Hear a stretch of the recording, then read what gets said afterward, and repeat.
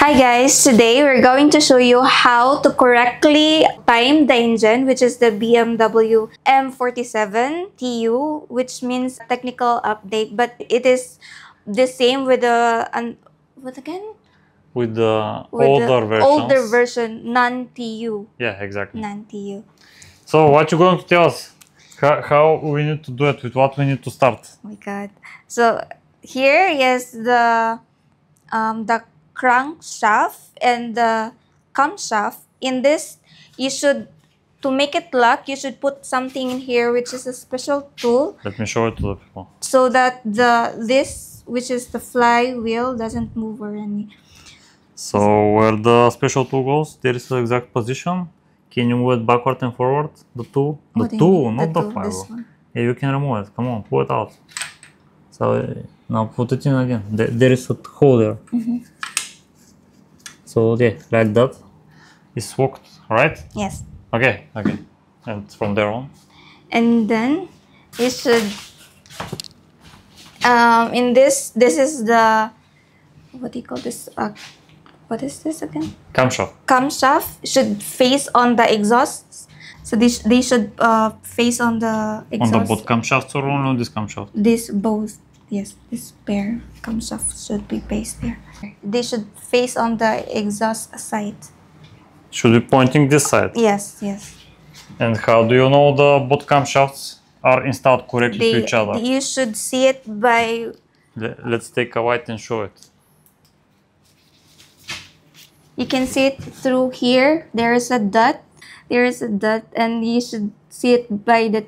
what do you call this? The teeth should be on level with the other teeth. Yeah. So the both dots should align with the line on the other camshaft. So that is how you're going to know that they are installed correctly to each other, the both camshafts. Why we have installed this tool here?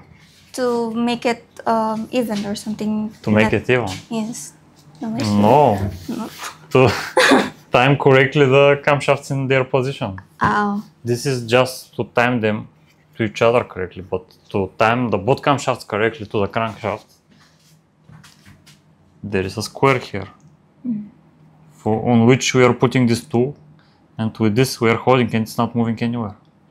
And by knowing that, it's going to be even here and here. This is all the component that we're going to install before installing the cover or the timing chain cover. Because there's a bolt which is hidden, it should be installed in from here, the top. from the top. So okay. It needs more space. So that's why it doesn't. We should that's why we haven't installed this. That's why we haven't installed this thing. So this guide is also, it should be installed now, because if you put it after, you can't put it in because it doesn't have enough space, or it doesn't. If you want to install it from the top, it can be installed only from the bottom. But actually, if you came across all this, you can remove the camshafts and then you can install it from the top, but it's much more harder. So it's easier to install it now from the bottom than removing the camshafts and install it from the top. This is just a tip. So yeah, now we're going to clean up the timing chain cover. We're going to install it, and we're going to end up showing all the other things how it's installed. Just briefly, let's say what is the torque specs or everything. The torque spec of this oil nozzles is 10 Newton meters. The nut and this nut here is 70. On what? Newton. On what is this nut? This is a high pressure fuel pump. And how much on the tensioner? How much is this? How much is it? It's not right at what you're checking there. You should know it. It's not. What do you think on every boat is right at how much Newton meters should be torque? You should know that. 3? I don't know. What? 3 is nothing. It should be 10. 10? Okay, so tensioner 10 Newton meters, oil nozzle 10 Newton meters, high pressure fuel pump 70 Newton meters. So yeah, this is all the things that we're going to install later after installing the timing chain cover, with the 3 bolts which is holding the camshaft gear in place, and this is the hidden bolt that we are talking about. This one here, if you install them, you're not going to have access to this bolt. That's why we are not installing them now. And that's why we are showing it like that. Because after installing the timing chain cover, you're not going to be able to see anything that we have done here. And yeah, don't forget to remove this pin for the tension of the lower chain. I have already done it, but it should be removed after installing the timing chain cover with the gear and everything. And that's why we're going to keep it like that. Okay, now that we are already done or putting our engine cover, what is it? Timing chain timing chain cover, because for us to see the volt. Not bolt. Bolt. What is this bolt you're talking about? So this is the hidden bolt that is making all the issues in these engines. And if we place the guide in place, it's invisible. So now what is the next step? We're going to put this thing. This thing is? Yes. And this thing is. So this is going to be the last step to complete the timing procedure. Kadjut lang, wala pa gani, kadjut lang. You're going to learn. Okay, so at which point we are right now? So now we're going, we already installed all the parts. All the parts which left to be installed. So, which means, what was this? A gear. What gear? This is a camshaft gear. Very knowledgeable from your side. And then what? So that is the only thing that it left to be done until the timing is done with this engine. Again, wait. Sakasat lang, wala nalimot kung sa to gani. Talk in English, woman. So, this is what? This is the tool that locks the camshaft and then the crankshaft too. What? Show it to the people. Go there and show it to the people. This one right now? This one? Yeah, exactly. This is the tool, but we have also this tool, which is also working the crankshaft. This is for other engines. But this is the tool. So this is the tool. Do you remember? Yeah. Now, what's the only thing that's left? This one. If you remove it, what's going to happen? It will. What do you call this one? Swimming? No. What's that? It's going to remove the slack of the chain because this is a tensioner. By removing this, we're going to remove the slack of the chain, and then, because right now these bolts are hand tightened, after removing the slack of the chain, we're going to tighten up this bolt because this gear is going to move millimeter, even less when we remove it, because it's going to rotate a little bit when we take out the slack of the chain. That's why we still haven't removed it. So to be able to remove it, we're going to use this screwdriver, on which, well, technically you know how to use it. Okay, bring it back to the man which is doing the job. Okay, so I'm going to do it. She's going to film me because you know why. Yes, just listen.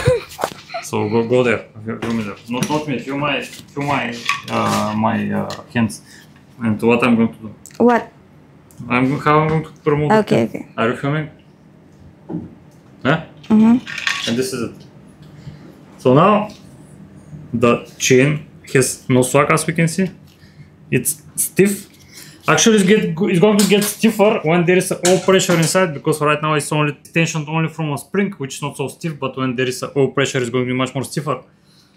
But now we are safe to tighten up these two bolts. After we rotate the engine, we're going to install the third one, but for now the two ones are enough. So let me tighten them up, and we're going to rotate the engine and show you that we are still in time. We're going to remove this tool and also this one to start the rotation process. Okay, show me how it's removed.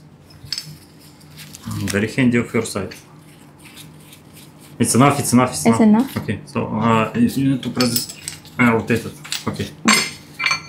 Okay, so and also this one. Yeah, just pull it a little bit. Okay, take it out. So now leave it on the table. Okay. So now you need to rotate it 2 times. Can you remember that the key is somewhere around that? So 720 degrees in total. Come on. It's heavy. I know it's heavy. You're a tough woman. Come on. 2 times, right? 2 times, yeah. One more. Slowly on the end. Okay. More. Slowly. Come on. You're watching here. Okay, slowly. No, leave it to me now. So, take this tool now. Go there. Do I need to put it again? Yes. Here? Yeah, exactly like that. Yeah. No, of course not what you're doing. So, there is a hole here, not in the opposite side.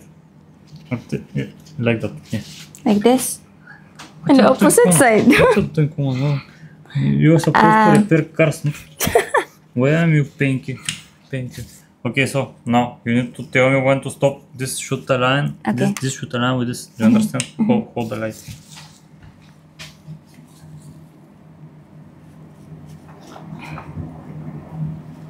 Okay, stop. Oh, more. You said A little bit. Stop.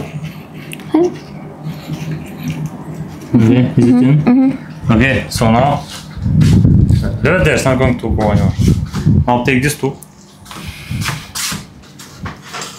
And you know what to let me see, sometimes so on.